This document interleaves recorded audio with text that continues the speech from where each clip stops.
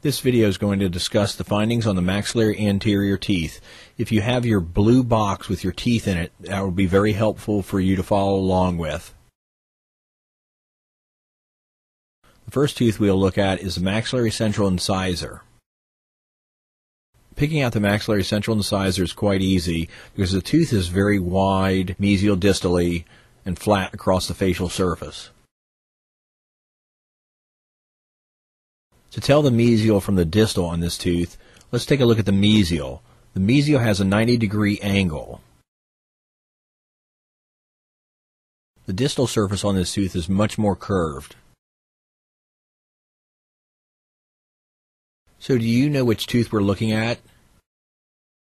That's right, this is the maxillary right central incisor. It's also tooth number 8. Let's now take a look at the lingual surface of this tooth. Like all maxillary teeth, this tooth has a lot of anatomy. Here is the cingulum. Here is the lingual fossa. Here is the mesial marginal ridge. And here is the distal marginal ridge.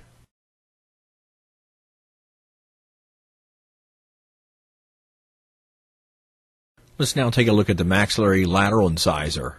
The maxillary lateral incisor will have the same anatomical findings as those found on the maxillary central incisor.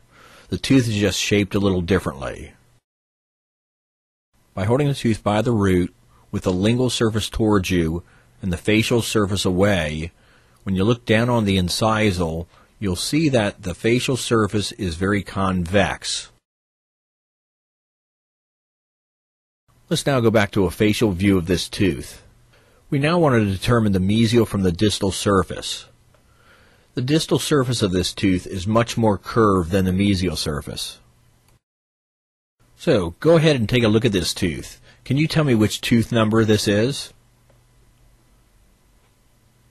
That's right, this is tooth number 10. This is the maxillary left lateral incisor. Let me show you one more thing before we go on to the canine. Look at the facial surface of this tooth. Do you see the indentations on the facial surface? These are the mesiofacial and distal facial developmental grooves. We're now going to take a look at the last maxillary tooth. This will be the maxillary canine. One of the ways that we can identify a maxillary canine is by the shape of the crown.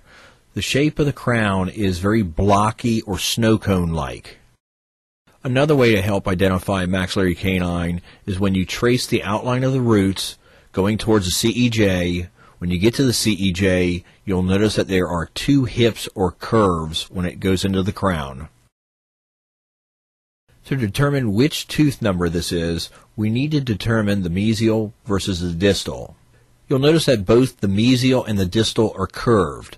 The distal is more curved on this tooth, but we'll look at another way to determine mesial from distal.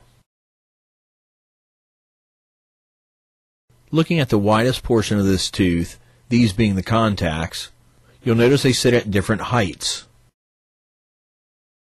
Keeping this in mind, the distal contact will sit lower or closer to the CEJ. So with all this in mind, and you know it's a maxillary canine, is it the right or the left? I'm hoping that you said that this is the maxillary left canine and not the right, so therefore it would be tooth number 11. I'm hoping that this video helped clear up things a little for you. Remember, don't be afraid to turn the tooth around to a different view to see if you can find something that helps you identify it.